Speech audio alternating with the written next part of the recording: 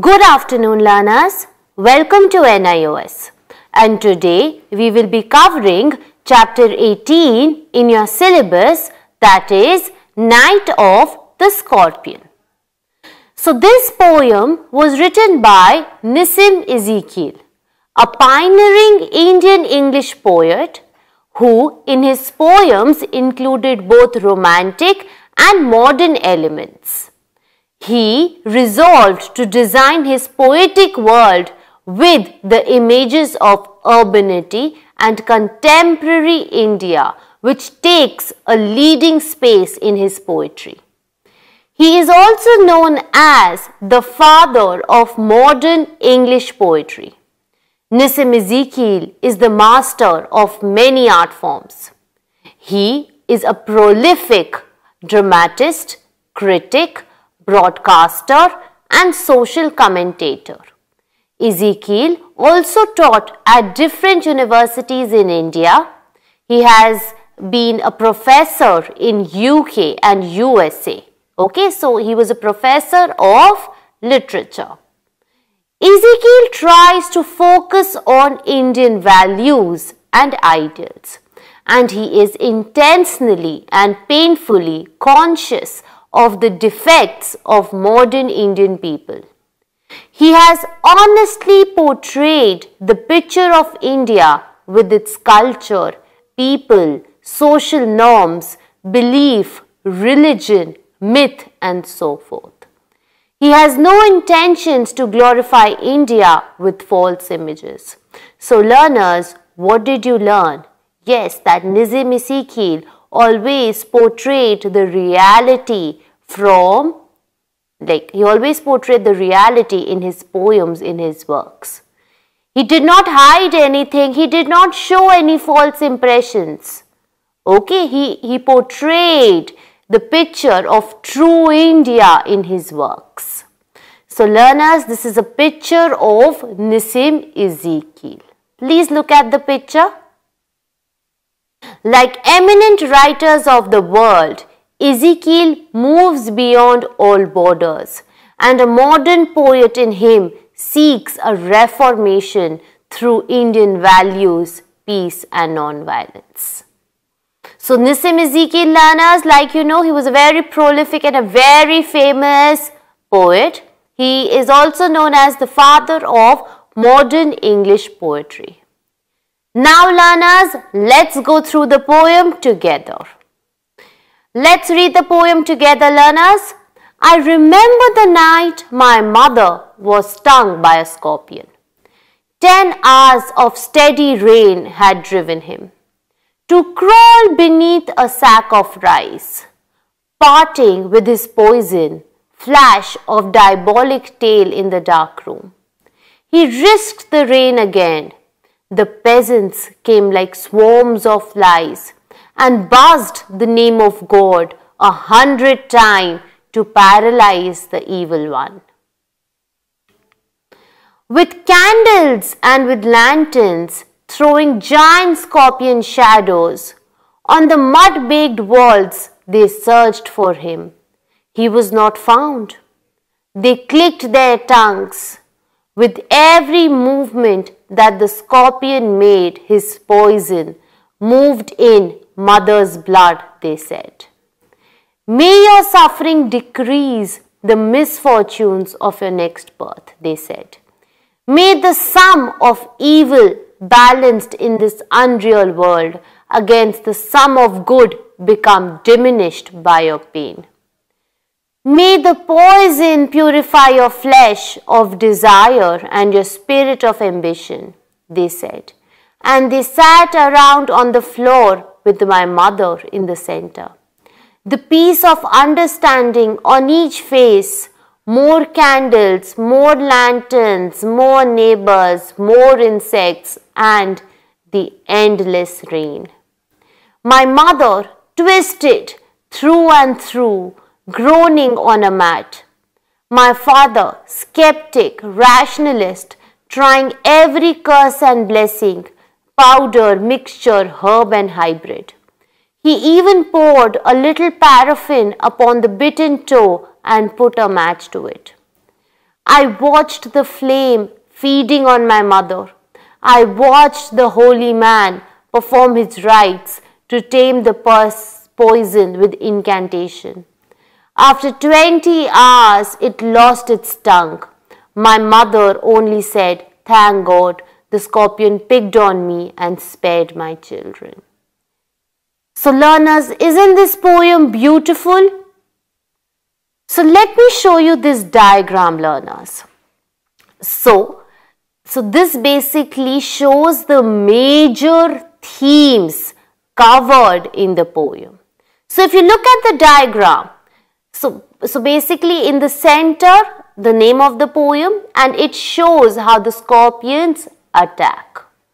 Second theme, it shows the role of villagers. Then the role of the skeptic and the rationalist father. And finally, this poem shows mother and her agony, her pain. Okay, so these are basically the 4 major themes that have been covered in the poem. The Night of the Scorpion, learners, can be interpreted into 2 different ways. First, the poet describes how on a rainy day the narrator's mother is bitten by a scorpion and what are the chain reactions to it. Second, the poem depicts the Indian ethos. Ethos means, learners, culture. Okay, the poem depicts the Indian culture, superstitions and cultural richness through a simple incident symbolizing the typical motherhood which is depicted for her sacrifice and affection for her children. So this poem can be considered very typical, okay, and it is very culturally oriented. Indian mothers are known for their sacrificial attitude, okay, and in this poem it is depicted beautifully. The poet narrates the poem by remembering his childhood when his mother was bitten by a scorpion.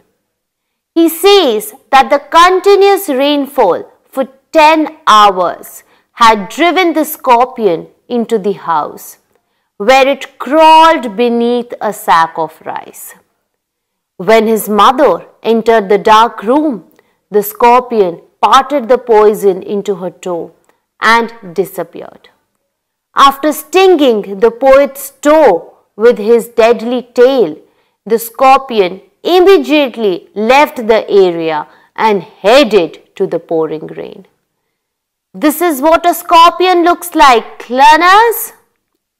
It's very poisonous in nature. Okay, if you ever get bit by a scorpion, it's very difficult to recover because the scorpion is full of poison. The news spread, the biting, when the scorpion bit the mother.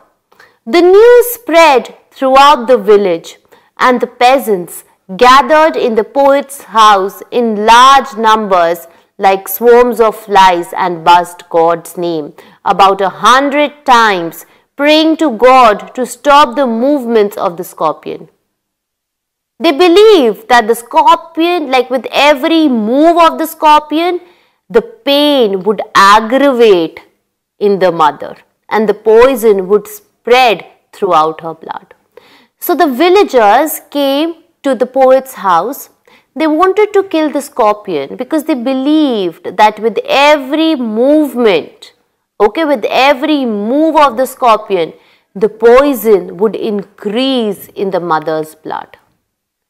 So the villagers searched the poet's house with candles and lanterns to paralyze the evil scorpion. But the scorpion was very clever. He disappeared in the dark. As a number of villagers gathered in the house, the shadows they formed on the walls too appeared as a scorpion to the poet. So this is an example of imagery, learners. Okay. The villagers clicked their tongues and prayed to God to immobilize the scorpion.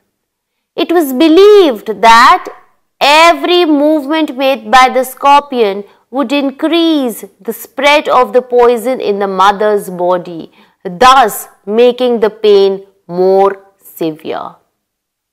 The villagers prayed that the scorpion stops and the sins of mother's previous birth gets washed away that night, or her sufferings might decrease the misfortunes of her next birth.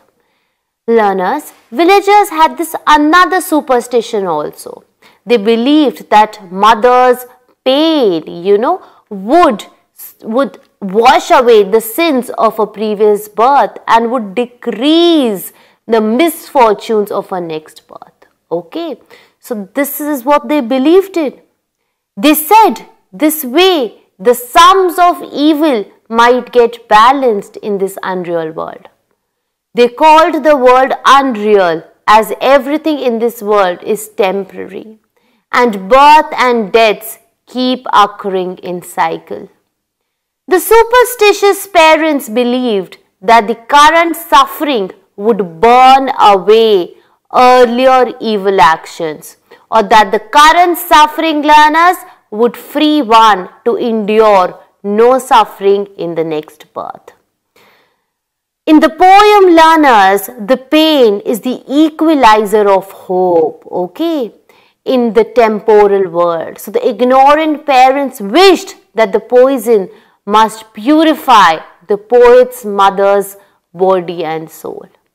The ignorant, the superstitious peasants, learners, they are praying that the scorpion should be killed.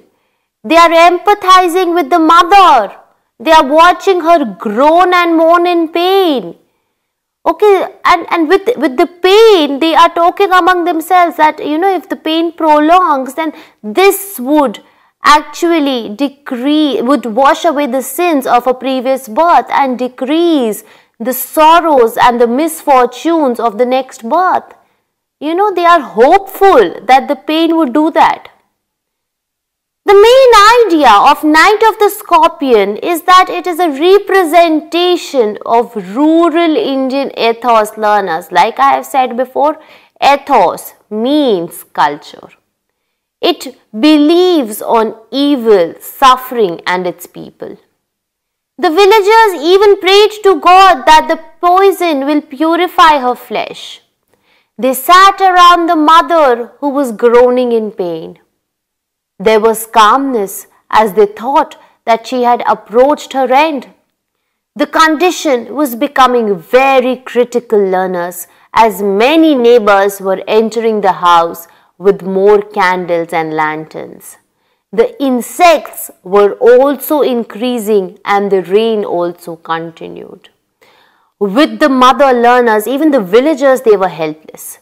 They were trying to find the scorpion, but they were helpless. Their efforts went in vain. All they could do was just to pray to God to lessen the mother's suffering. Whereas on the other hand, learners, the poet's father was a skeptic. Skeptic means a person who doubts everything. He was a skeptic and a rationalist who experimented with powders, combinations, and plants to treat his mother. However, because it was a difficult circumstance, he also attempted prayers and blessings. He burned the bitten toe by pouring paraffin on it. There was a priest also in the house, learners. The priest, who had also arrived at the location, was performing holy ceremonies to tame the poison, learners. Tame means to reduce the poison. So after the father's efforts and even the priest's efforts, after 20 hours, after 20 long hours, the sting was gone.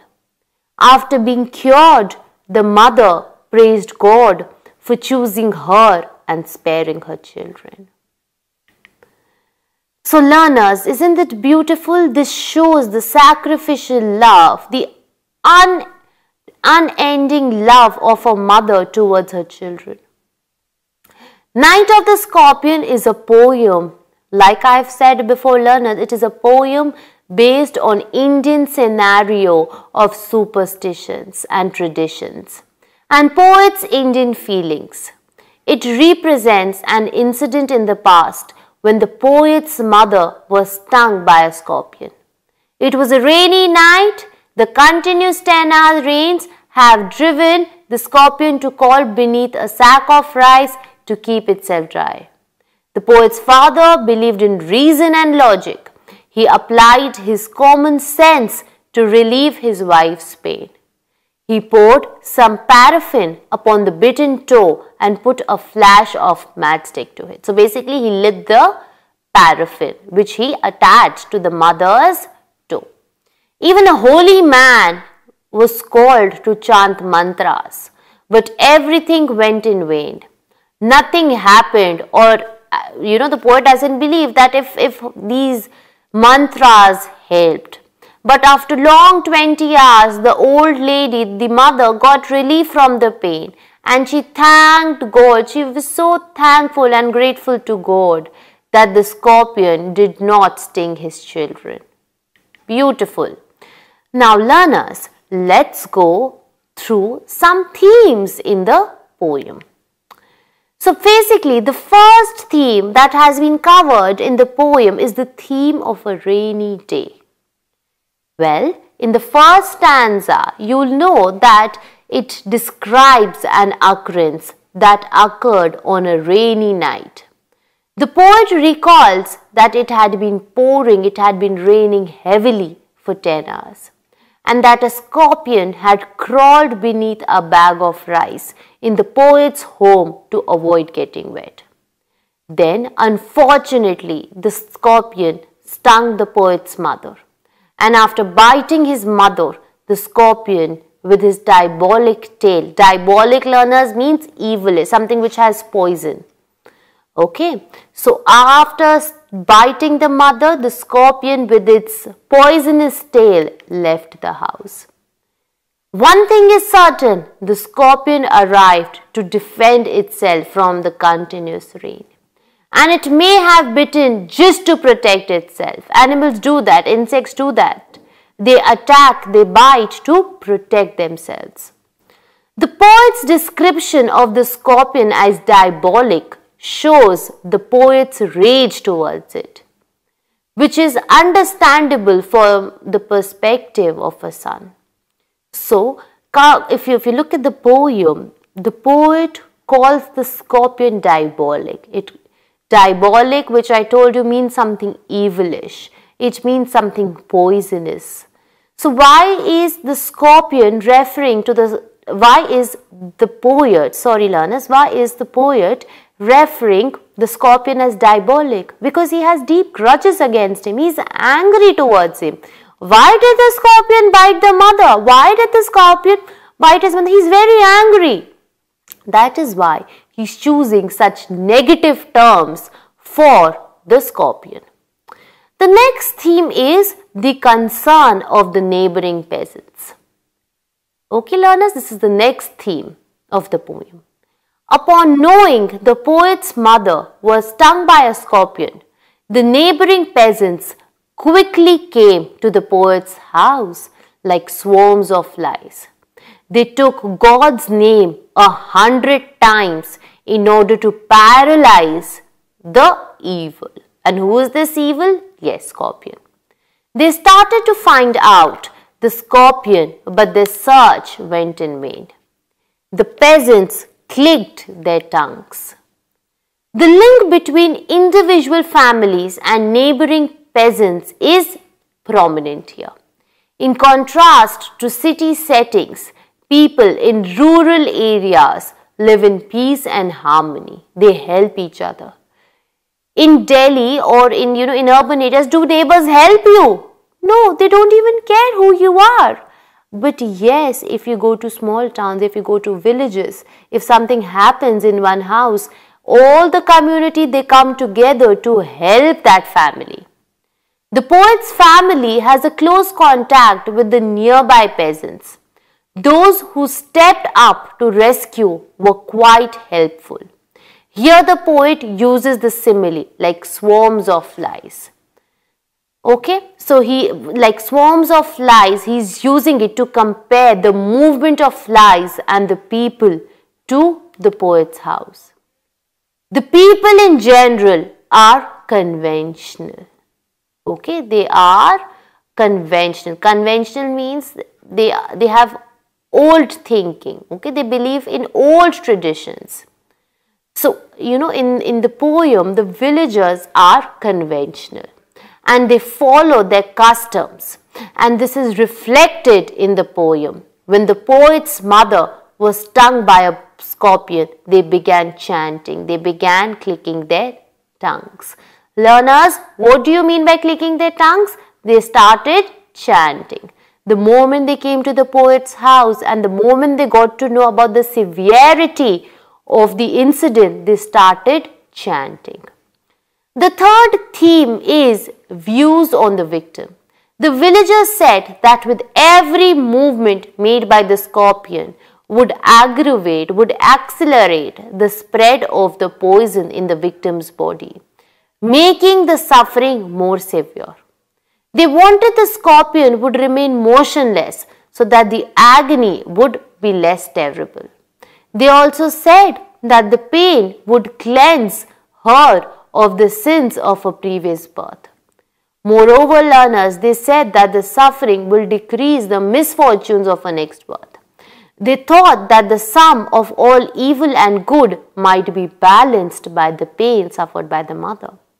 Furthermore, they thought that the poison might purify the flesh of her desire and ambition. The villagers sat around the mother on the floor and they looked content, for they thought they grasped the situation. It is ironic that they thought they had understood her pain, whereas they could not understand the groaning of the poet's mother. They thought that by their old traditions, by old superstitions, if they followed that, the pain would reduce. They thought that they understood the mother's pain, but they failed to do that. More neighbors visited the house with candles and lanterns, and the rain kept showering. Poet's mother, on the other hand, was just rolling on the mat, and her pain was getting intense. The neighbors wanted to kill the scorpion to stop the pain of the mother, but at the same time they believed that the pain is the outcome of the past evil, or the pain is the way to lessen the misfortunes in the next birth. Isn't it a contradictory belief, learners? Where the pain is the symbol of sins, it is also the symbol of cleansing at the same time. Okay, so it seems like a very contradictory statement. The villagers may be superstitious, but their concern for the poet's mother who was suffering is really appreciable. Okay, so their chants, their unity in the poem, it's quite appreciative. The mother on the one hand is groaning in pain, at least they're sympathizing, they're empathizing with the mother.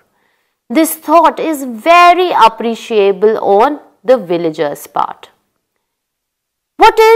Now the fourth theme is the reaction of the poet's father.